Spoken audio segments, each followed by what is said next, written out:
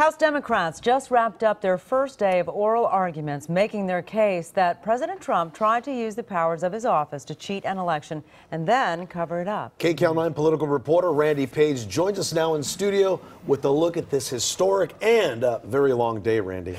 A long day, not quite as long as yesterday, but still 8.5 hours long to be exact. The Democrats, charged with laying out the case against the president, say the evidence is overwhelming. Mr. Trump abused his office and endangered our national security, all to help rig the 2020 election in his favor. And Mr. Trump just may have helped their cause a bit when he seemingly bragged about withholding evidence. Take a look. Hear ye, hear ye, hear ye. House managers began the presentation of their case against President Donald Trump with opening remarks from the man leading their prosecution, Burbank Congressman Adam Schiff. President Trump solicited foreign interference in our democratic elections, abusing the power of his office to seek help from abroad to improve his re-election prospects at home. And when he was caught, he used the powers of that office to obstruct the investigation into his own misconduct. At one point, Congressman Schiff focused on 3 days last summer.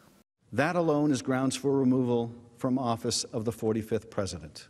It started, he said, on July 24th, the day special counsel Robert Mueller testified about his 2-year investigation into Russian election interference.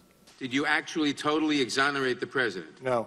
1 day later, President Trump asked the Ukrainian president to do him a favor and investigate his campaign rival, Joe Biden. The very next day, he's on the phone, President Trump is on the phone with a different foreign power, this time Ukraine, trying to get Ukraine to interfere in the next election. The next day, President Trump brought it up again in an overheard call with his EU ambassador. President Trump asked Sondland, so he's going to do the investigation? Those 3 days, Schiff argued, show the president himself was behind the scheme, using millions in military aid as bait. It was also illegal. The Senate jurors were shown portions of a news conference with Acting Chief of Staff Mick Mulvaney. To be clear, what you just described is a quid pro quo. It is funding will not flow unless the investigation into the Democratic server happened as well. We do that all the time with foreign policy. And I have news for everybody. Get over it. Should the Congress just get over it?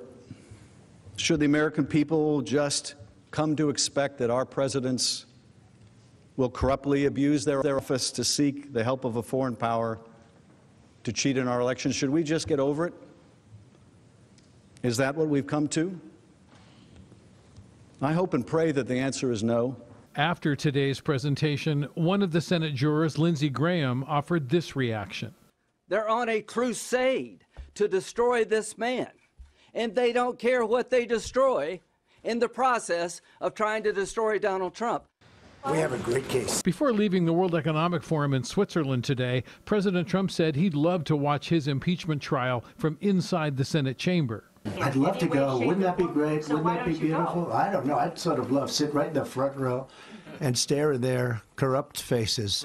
The president gave his own attorneys rave reviews and then unloaded on the House managers, Democrats Adam Schiff and Jerry Nadler. These two guys, these are major sleazebags. They're very dishonest people. Despite Republican efforts to block witnesses, President Trump claims he'd love to see testimony from current and former members of his administration, including former advisor John Bolton.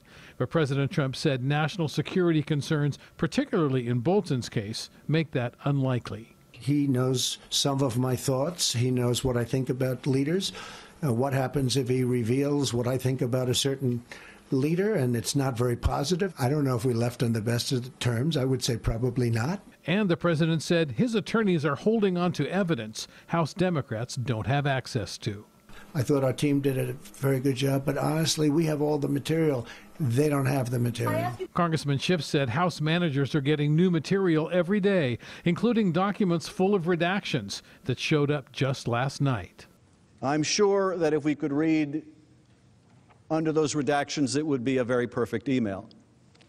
But you have to ask, what is being redacted here? Then he made this plea to the half dozen or so Republican senators who may be considering a yes vote to allow new evidence and witnesses into the trial. We can and will prove President Trump guilty of this conduct and of obstructing the investigation into his misconduct. But you and the American people should know who else was involved in this scheme. You should want the whole truth to come out. You should want to know about every player in this sordid business. It isn't within your power to do so. House Democrats will have 16 more hours to present arguments. They're expected to resume their work tomorrow. Some observers believe if Senate Republicans shoot down any request to call witnesses or to introduce more evidence, a vote could take place by the end of next week. Okay, Randy, we look forward to it.